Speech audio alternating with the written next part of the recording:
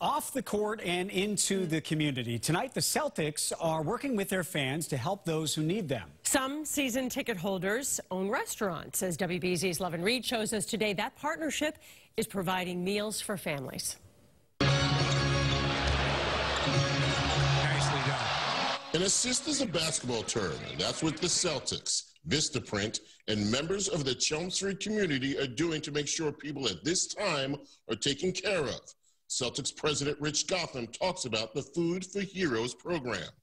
Small businesses have been hit, and there are a lot of essential workers out there who are putting their own safety at risk on behalf of all of us. And we wanted to try to implement a program that could help both of those constituencies. And so the Food for Heroes program was, the idea was let's reach out to restaurants and small businesses that are actually owned by Celtics season ticket members who could use the help.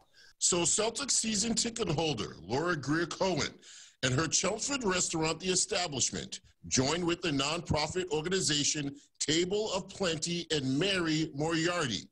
And now they are getting food to families and essential workers who need it at this time. The response from the town of Chelmsford and surrounding communities and our regular customers was just so heartwarming.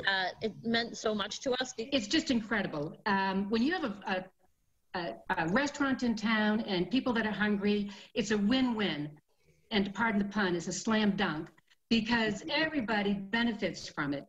And some more good news from all of this. This first-time union between the restaurant, The Establishment, and the nonprofit organization Table of Plenty, well, it will continue when this pandemic is over.